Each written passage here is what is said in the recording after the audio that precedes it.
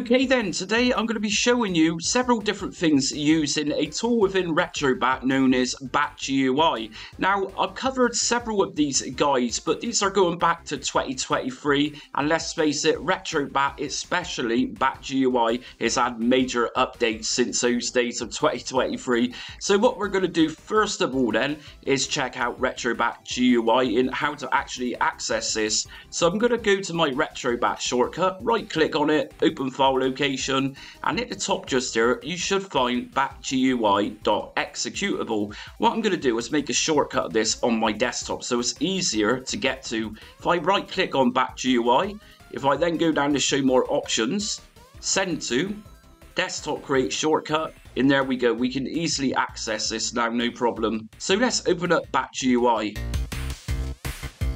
Okay then, so this is BatGUI, and this is admittedly going to look a bit confusing to some people, so let's start from scratch. We're going to go to Retrobat INI to begin with. If I just left click on this one, now this is going to open up the Retrobat INI editor, and we can do several different things from here. Now under Retrobat just here where my cursor is, it will say at boot. Now we can actually use this to boot up Retrobat once you power your computer on. All we need to do this is just left click at boot, and we're going to go down to launch Retrobat by registry. Once that's selected, what I'm going to do next is make sure this is saved. Now I can go to save, or I can go to save and run Retrobat. For this, I'm going to just go to save. Save config, yes.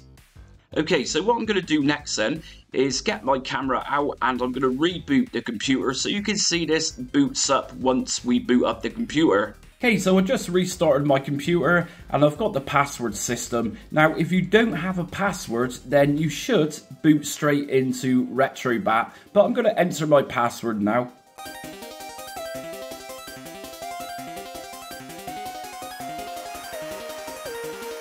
Okay, as you can see, that booted directly into Retrobat. Now, through BatGUI or Retrobat INI editor, what I'm going to do is go to app boot and I'm going to put don't launch Retrobat. Next up then, we're going to take a look at how to get window mode working within Retrobat. Now what we're going to see under emulation station is full screen borderless. Under here we got window X size and we also got window Y size. Now first of all I'm going to change the X size of this, and I'm going to put this one down to 720, and I'm randomly under Y size going to type in 210. If I then uncheck full screen and full screen borderless, save and run Retrobat, and yes. And there we go. We can now see that we got a window mode, but this is a little bit strange to look at. So if I just close out, we're going to make this window mode a little bit more presentable so we can actually see what we're doing here. If I go to X size, I'm going to type in 1080. Under Y size, I'm going to type in 720. And again, go to save and run Retrobat, and save config, yes.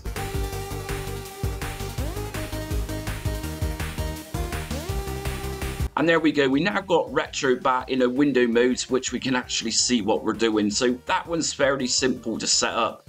Okay, we can also change our splash screen video. So for example, under splash screen file name, I've got my different opening videos just there. I call these intro videos. If I choose the second one down, and I'm going to make sure random video is unchecked for this. If I then go to save and run Retrobat, and again save config, yes.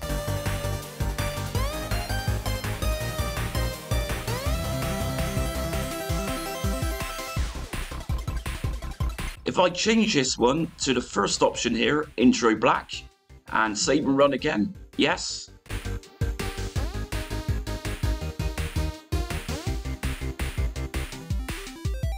And as you can see, Retrobat then opens using a specific intro video or splash screen video. And just remember to uncheck random video, otherwise this isn't going to work. And under interface mode, we can actually change this to open in kiosk mode or kids mode. If I select kids mode, and again, always make sure you save everything you're doing and go to yes. And there we go, so we're in kids mode, and frankly this is pointless, there's nothing here I can do. So I'm going to close out and put interface mode back to normal mode and make sure to save that. and yes. Okay, now let's just say, for example, you've messed around with BatGUI and you can't open up Retrobat for whatever reason. If I just close out of BatGUI and I go to my Retrobat shortcut, right click, open file location, you should find here a file saying retrobat.ini. If I delete this one, now if I go to open up BatGUI again, it's not going to let us do anything because I've just deleted that file. So what we need to do then, we need to open up Retrobat and this is going to generate one of those files for us again.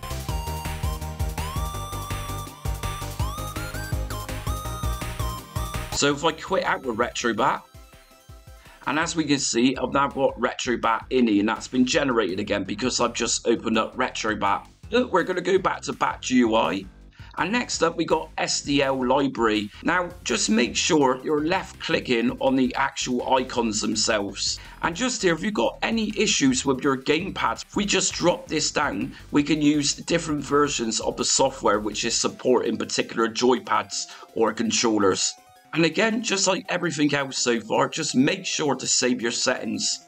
Now we got an option here known as CHD Manager. What this is going to do is convert our bin and queue files into CHD format. Normally in my tutorial videos I use a separate program, but we can actually use this within BatGUI. Now on my desktop I've got some PlayStation 1 games and these are in bin and queue format. Now what I'm going to do is actually convert these bin and queue files into CHD. So rather than having loads of the same file over and over again, we're going to compress everything into one single CHD file, and that's also going to save you room too. So under the first option here, convert ISO or queue to CHD, we're going to go to source ISO, select.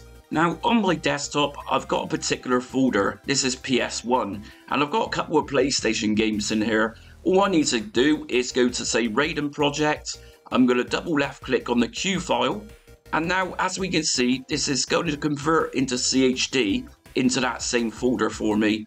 If I hit convert to CHD, that's going to bring up a terminal, just let this do its thing. Now if I close out and I go into my PS1 folder, into my Raiden folder, as we can see, we've now got a CHD file, and that's totally fine to use now. Check out the size here, 15.5 megabyte. The original is 57.1 megabyte, so I've saved myself quite a fair amount of space just there. And I'm going to do that again, so I'm going to go to CHD Manager, source ISO, and this time I'm going to convert my Dino Crisis game. Dino Crisis, queue. And then once again, we're going to convert to CHD. Okay, cool. And on the right hand side just here, it's going to tell you the systems within Retrobat which actually supports that CHD format. So we got everything here from the 3DO to the PS2 to the PS1, Dreamcast, Sega CD and Saturn. What we're going to do then is actually drag and drop those CHD files into Retrobat, because as we know, these are on my desktop. If I go inside Dino Crisis, now that I've got the CHD file, I no longer need the queue and bin files. I can simply delete these. And the same with Raiden. I'm going to delete the queue and bin, so I'm just left with the CHD. Now I'm going to drag and drop these into Retrobat. So if I go into my ROMs folder and look for PSX, and I'm going to drag Raiden inside, and I'm also going to drag my Dino Crisis CHD inside. If I open up Retrobat,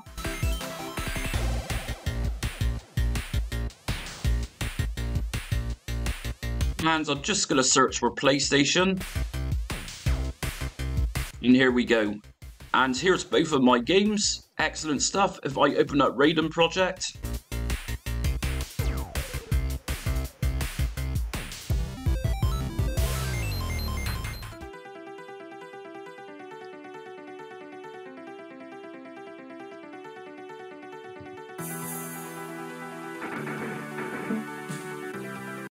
and as you can see, that's working absolutely fine. Now it's quite likely somebody out there is going to ask me which theme I'm using here.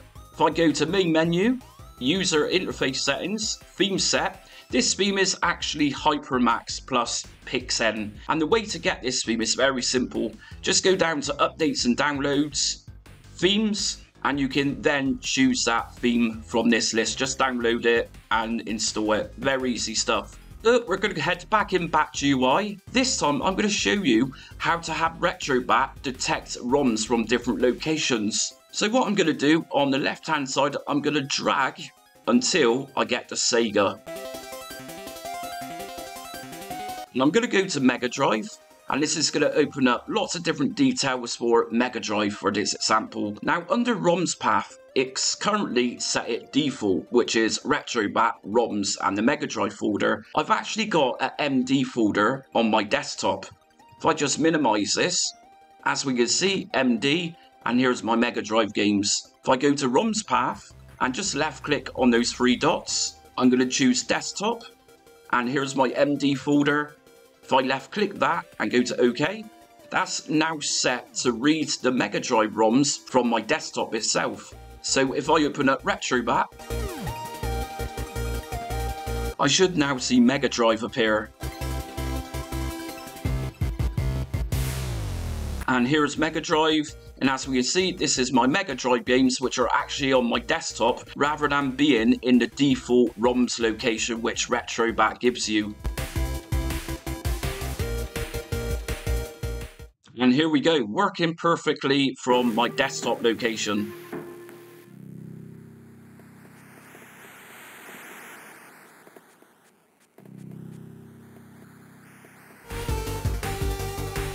Okay, next up, and finally, we're going to go to BIOS Checker. If I click on this, what this is going to do is scan all of the different BIOS files that we've actually got stored on the computer. If I go to scan, as we can see, after I've hit scan, on OK just here, we've got all these ticks, and that means I've got the correct BIOS files for these particular systems. Now, if you don't have the correct BIOS, it's going to give you a red cross. And those with a red cross is also going to indicate the name of the BIOS file you need, so it's very simple to work this out nowadays in Retrobat. And that's it for today's BatGUI guide, so hopefully I've cleared up a hell of a lot in that little video. And like I said at the start of the video, it's been since 2023 since I last took a look at BatGUI and uploaded anything for it. But it's come to a very good point nowadays, and it's actually very useful. But anyways, if you're new to the channel, check out my playlist in the comments section. I've covered Retrobat a hell of a lot in the past, and I've got plenty of setup guides there for Retrobat and other useful hints and tips videos like this one today. Anyways, if you enjoyed today's video, hit notifications, subscribe and like so you don't miss upcoming retro content here on my channel, just Jamie. Again, thanks for watching, and until next time, stay retro.